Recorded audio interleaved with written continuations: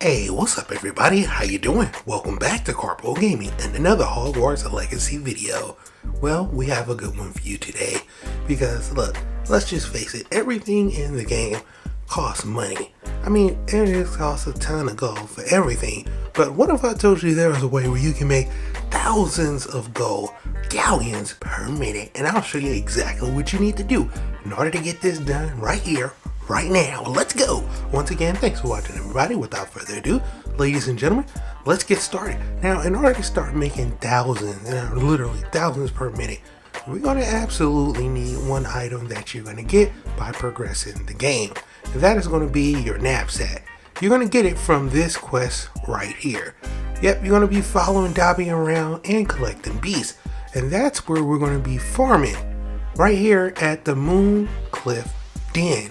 Right over here, they're going to have a whole bunch of moon calves, and we're going to be sucking them into our bag and then sell them. They all can sell for 120.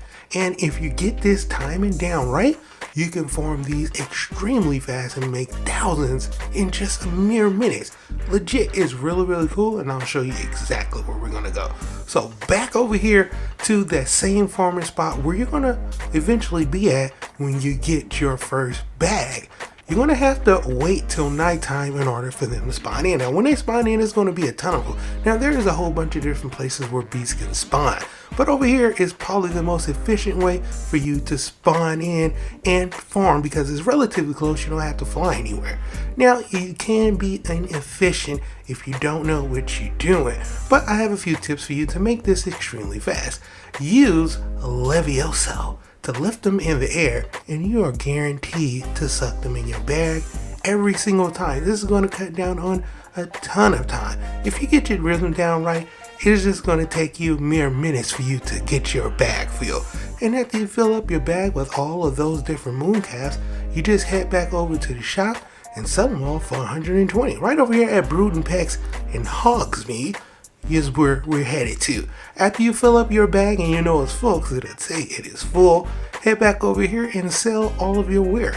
Initially you can't sell anything, but once you get your bag, if you hit R1, you have all of the different animals that you can sell all for 120 each.